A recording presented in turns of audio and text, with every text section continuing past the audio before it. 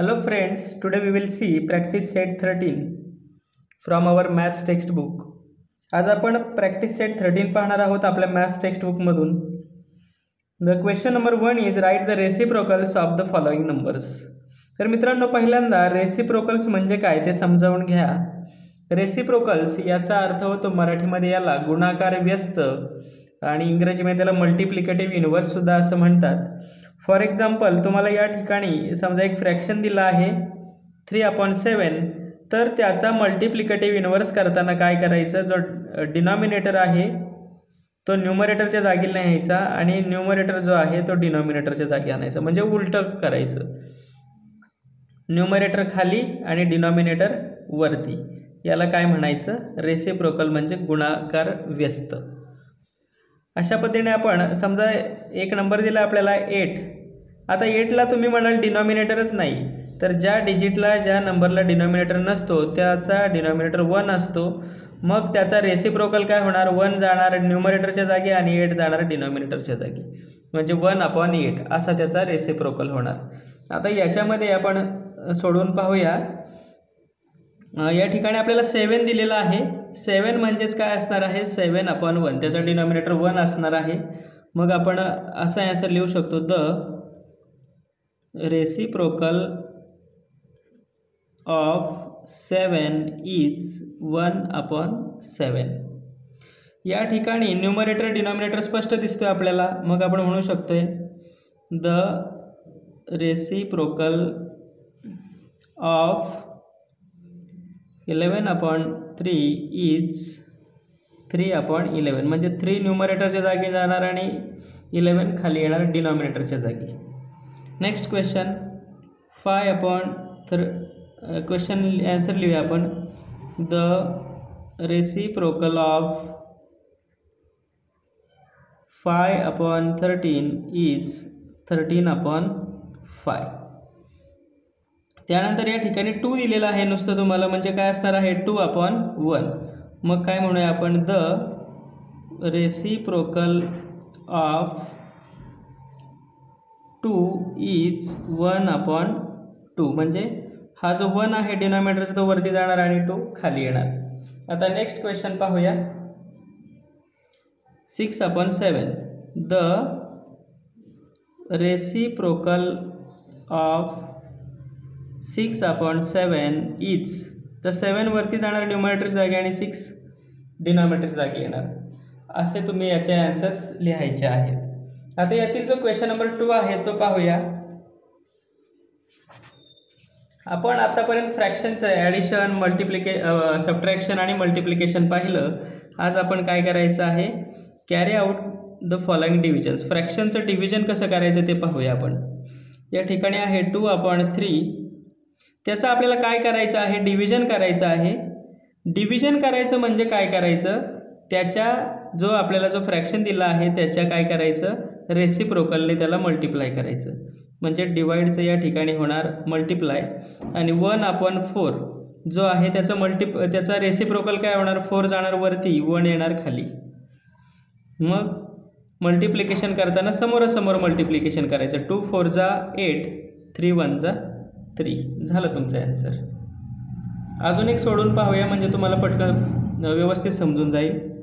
याचा आन्सर करताना 5/9 तसंच लिहायचं. डिव्हिजन जे आहे त्याचं काय होणार, मल्टिप्लाय होणार, आणि कशाने मल्टिप्लाय करायचं, याच्या रेसिप्रोकलने, म्हणजे 2 जाणार वरती आणि 3 येणार खाली. 5 2 10, 9 3 27. पहिला जो फ्रॅक्शन आहे तो तसाच लिहायचा बघा, 5/9, आणि त्याला मल्टिप्लाय कशाने करायचं, जो आपल्याला फ्रॅक्शन दिला डिवाइड करण्यासाठी त्याचे रेसिप्रोकल म्हणजे त्याचा मल्टिप्लिकेटिव्ह इनव्हर्स किंवा त्याचा जो गुणाकार व्यस्त आहे त्याने मल्टिप्लाय करायचं. मग डिवाइडचं काय केलं आपण, या ठिकाणी मल्टिप्लाय केलं. जो न्यूमरेटर आहे तो आला डिनॉमिनेटरच्या जागी, जो डिनॉमिनेटर आहे तो गेला न्यूमरेटरच्या जागी, आणि मल्टिप्लिकेशन करताना समोरासमोर मल्टिप्लिकेशन करायचं. इकडचं सोडून पाहूया.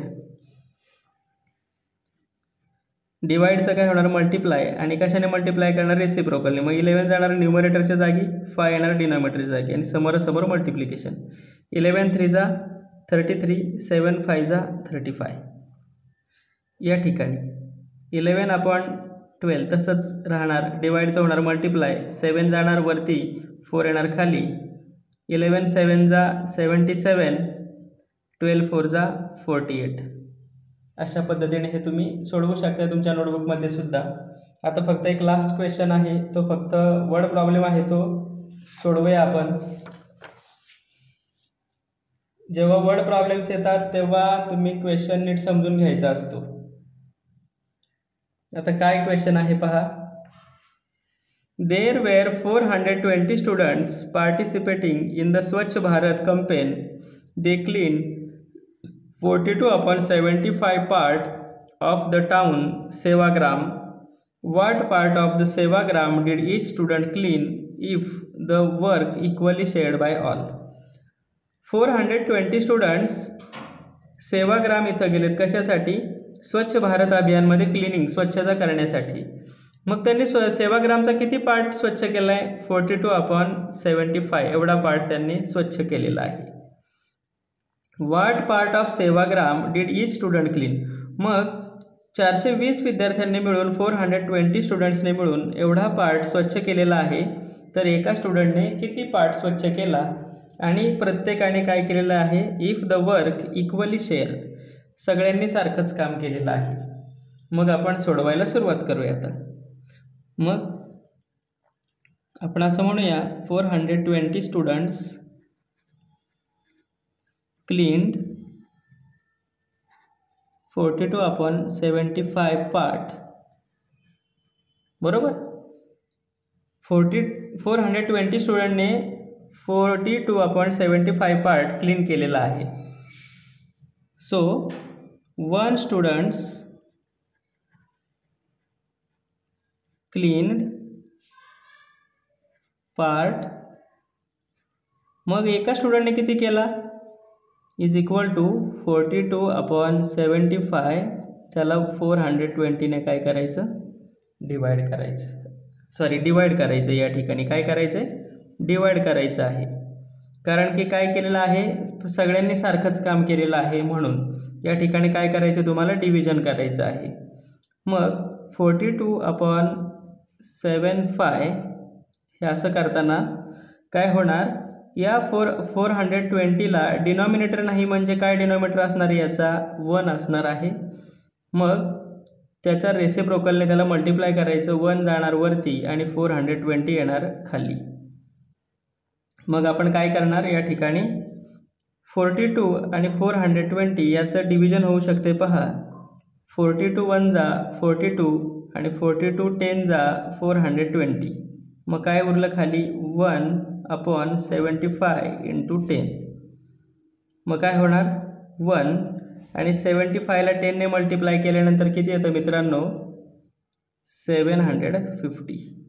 म्हणजे एका स्टुडंटने किती पार्ट क्लीन केलेला आहे? 1/750. मग तुम्ही लिहू शकता 1 student clean 1/750 part of Sevagram. अशा पद्धतीने हे सॉल्व करायचं आहे, सोडवायचं आहे. थँक्यू.